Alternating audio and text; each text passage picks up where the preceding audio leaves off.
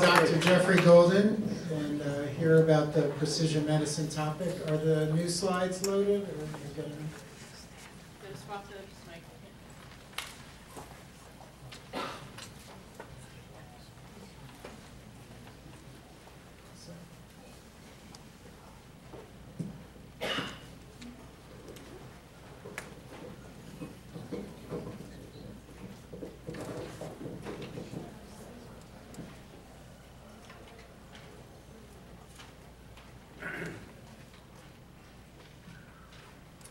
So while they're bringing up the slides, I'm going to start out with a question for everybody.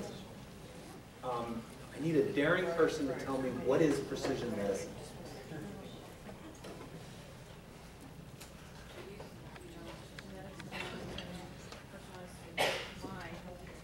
Use of genetics and genomics in an individual's healthcare. Okay, what's personalized medicine?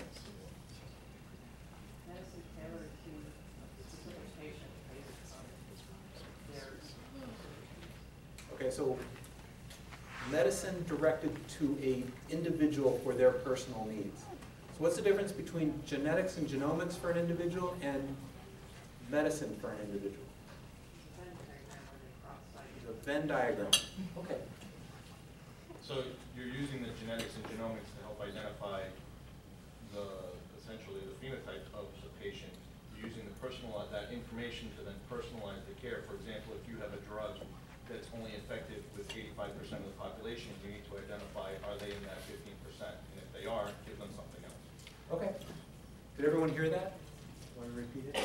Okay, it's basically almost pharmacogenomics. Matching together the genetics, the makeup of an individual with specific drugs for that individual.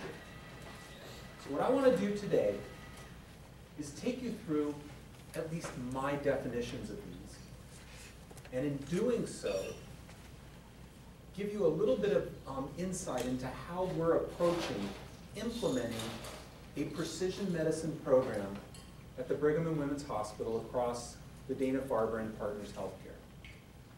And what I want to start out by saying is I don't get caught up in semantics. So I'm going to tell you what I think personalized medicine is and precision medicine, but if we went around and asked everybody in this room, we'd get plenty of different opinions. And I don't think that that's important, but I think you'll understand the concept of what I'm trying to do. So let's start out with personalized medicine. To me, personalized medicine is about an individual. It's about me. It's about each of you. It's personal, okay?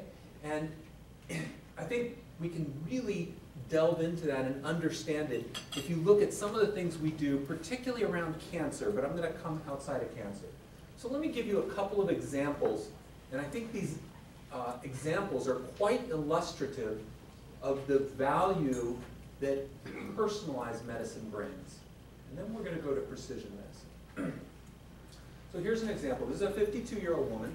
She was diagnosed in 2004. 2004 is very important because that was the year that EGFR inhibitors were identified, and EGFR, this mutation that leads to activation of a signaling pathway, was shown to drive lung cancer. Before that, lung cancer was basically, I mean, it was almost a death sentence for patients. This person was diagnosed with stage 4 metastatic lung cancer in 2004, and with that diagnosis, she had less than a 1% chance of living for even a year and a half. But as you can see, 2 years later, and I can even point out, see, I do have a pointer. Here's the tumor. You can see it in the back of her lung here, and it's completely gone. And that was from treating with the drug. Okay? And even what happened, I'm not going to go through the details of this, but I think it's very important, the point will become very important. This is an EGFR inhibitor. After this 2 years, it actually started growing back a little bit. We sequenced that tumor and found a different mutation in that same gene, and there was a new drug that had come out that targeted that specific mutation. And now, 4 years later, she has a little scar there. And actually, this person lived for 10 years. Unfortunately, eventually passed away. But for 10 years, when she had a life expectancy of 1.5 years and high quality of life, because these specific targeted drugs often have far less of an effect on your body than chemotherapy, which hits every part of your body. Okay, so this is one example. Let me show you another one. This is a relatively young man, younger than me, so now young, 42 years old. Now he was diagnosed outside of our institution with what was called atypical small cell lung carcinoma. This is a type of cancer that when first diagnosed is usually very treatable. Usually it starts to melt away right away with traditional chemotherapy, but it is horrible in that it comes back pretty quickly, and it's very hard to treat. Okay? Now, in this case, the patient went on therapy and did not respond initially. So not only was it described as atypical based on looking at the pathology, but also he was responding atypically. So they sent the patient to us, and when we got the patient, we looked at the genome of that tumor, and we said, hey, this has a really unusual mutation, and this mutation is not one we expect to find in small cell carcinoma of the lung.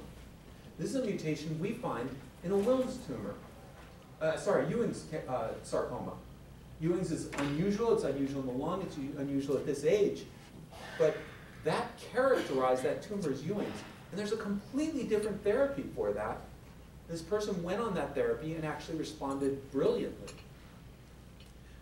So now by looking at these individuals, the first one, it allowed us to identify the right drug for that person by the mutation that was there.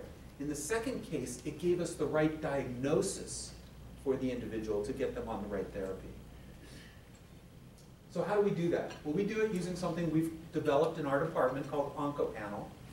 It's not important all the different genes, but we look at, right now, 309 genes. In about a week and a half, we're going to be going to a 449 gene panel for every single cancer that comes in and is diagnosed. Okay? So this is what we do on each of those. And what we know from doing this, and we have now done this in over 17,000 tumors. Okay, it's actually the largest total experience in the United States in an academic center. And we know it works. We can get this to work 95% or better of the time. We find common things commonly, but very importantly, we find unexpected things. We find, for example, these very unusual uterine tumors that are hypermutated. It turns out they had what's called a POL-E, a polymerase E mutation. And when we identify those and find those mutations, we actually know those patients do much better than most uterine types of carcinoma, and we can treat them differently.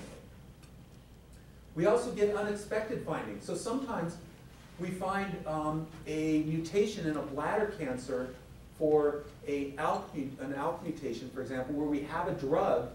We don't expect that in a bladder cancer. It's not usual, but now we can treat that patient and they respond very well.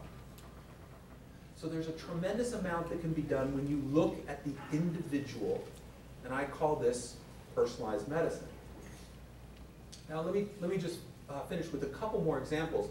This panel that we developed is great, but we have to take care of our patients.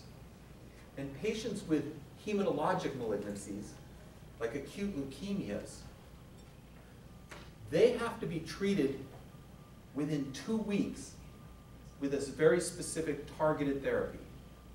Okay? Every single patient with acute leukemia that comes in, when they're newly diagnosed, they go on the exact same therapy for the first 2 weeks, and then it switches over to something that's very specific for that type of leukemia. The panel that we developed takes about 3 to 4 weeks to get results back, and so it's no good for this. Well, we've developed a specialized panel for just this kind of cancer, these hematologic malignancies. It's about 95 genes. We do it on a slightly different platform, and it allows us to target the therapy. And in this case, this was a, in this case, this was an 18-year-old gentleman. He was actually being sent to hospice, responding very poorly for his acute leukemia. And we identified a mutation in the Notch genes, in the Notch pathway. And there were trial drugs that were available. We put this individual, and this individual's home. He's actually doing incredibly well. This is it's not on here, but he's out running and doing things. This person was being sent to hospice at this time, this 18-year-old. And so what? Well, I think these illustrate a few important points. Known mutations can be specifically treated. That was that first lung cancer I showed you. Okay. It gives you more precise diagnosis, again, for the individual. That was the second atypical small cell carcinoma. Superior treatment stratification, getting patients on the right clinical trials. That was that acute leukemia that I showed you. Okay. So these targeted therapies that are all the ones that I just talked about, because of these, end up giving you more effective therapy. They're less toxic. When we give, most chemotherapies do things like stop cells from dividing, and then it destroys your entire gut, your skin, everything. It causes all kinds of problems. These therapies are much better. They're much more targeted, they're much more specific. We have better outcomes. I show one example over here. I'm not going to go through the data of this. And they're more cost effective. So these therapies can be quite expensive. These therapies can be $100,000 a year. But in fact, what several studies have just shown, a beautiful one out of Intermountain Health from Utah, has just shown is that the patients go to the ER less, they spend less time in the hospital, they spend more time at work, and they survive longer. It does not take a long time to be out of the hospital for a few days, not have to go to an ER to make up $100,000 in therapy. It actually goes very quickly. So they are actually more cost effective. And by doing this, we've discovered new biomarkers that have helped us in the identification of other tumors and in other patients. And of course, this isn't just for cancer. So in this example, this little baby was born to a family who had had a previous pregnancy that had a really horrible outcome. And the family was devastated, and they severe malformations. They did not want to, they wanted another pregnancy, but they did not want to have to go through that again. So this person, Cynthia Morton in my lab and Charles Lee, or in my department and Charles Lee, developed a methodology using sequencing to identify all microdeletions, translocations, and everything in the entire genome. We were able to find what the problem was in the parents. We were able to find out what went wrong in the child, and we could screen and show that that child did not have it, and they were able to carry that pregnancy forward and have a happy family. So you can do this not just, I didn't do it. But the point of this is that it's not just for cancer, this is for all kinds of therapy. This is personalized. You have to do it for each individual. Okay? That's not where I want to take you. I think it's important to understand what we are doing now and what can be done now. But let's now talk about, oh, sorry, I'm getting ahead of myself. Here's the challenges. For doing this, there is way too much data, and you all know this better than I do, but there's way too much data that come to clinicians. A busy clinician who orders a series of tests and gets it back and has 15 minutes to see a patient can look at 5 pieces of data. That's been proven. ARUP's done a beautiful study on this. So, you know, I go to my physician each year. They get a CBC, a complete blood count. They get a panel 7, which is a metabolic panel. They get a lipid panel. Now they get a PSA on me because I'm that old. And you end up with about 30 different parameters that they have to look at. They can use 5. The rest of that data is not used. Okay? So we have to figure out how to do that.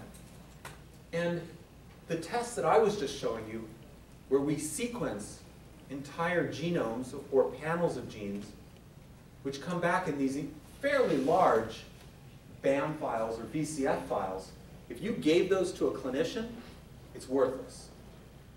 It's worth nothing at all. They could do nothing with it. So we have to somehow convert that data into information